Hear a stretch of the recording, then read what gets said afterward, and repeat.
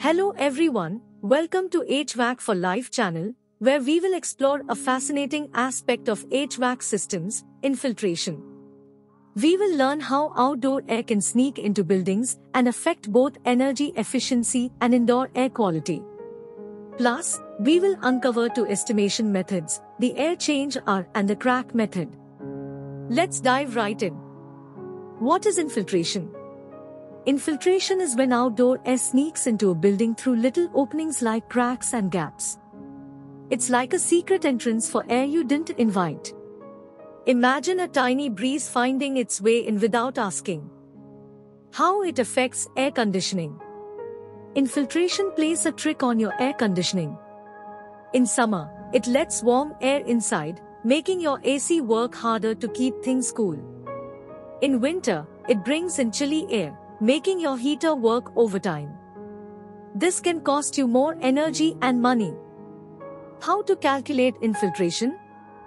There are two methods commonly used to calculate infiltration. These methods are air change R and the crack method. ACH method. The ACH method calculates infiltration by considering how many times indoor air is replaced with outdoor air per hour. Here is how you can estimate it. Determine the air changes per hour based on factors like building type and climate. Measure or estimate the building volume in cubic feet. Use this formula you can calculate infiltration airflow. Example for ACH method. Imagine you have a house with 0.5 ACH and a volume of 10,000 cubic feet. Using the formula, the estimated infiltration airflow would be around 83.33 cfm. Let's move on to crack method.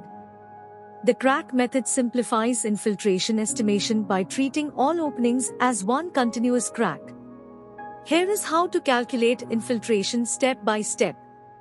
Step 1. Calculate the effective leakage area, total area of cracks and openings. Step 2. Choose a crack width, example, 0.25 inches. Convert effective leakage area to equivalent crack length using this formula. Equivalent crack length, in feet, is equal to effective leakage area crack width. Step 3. Use this formula you can calculate the final infiltration rate. Here is the example for crack method.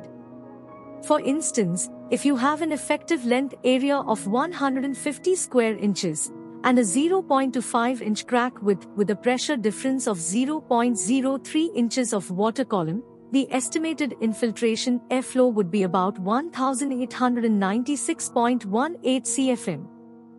Remember, a little fresh air is great, but too much can cause problems for your air conditioning and your comfort.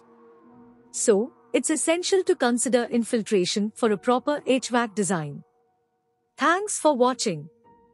Don't forget to subscribe for more HVAC topics and tips.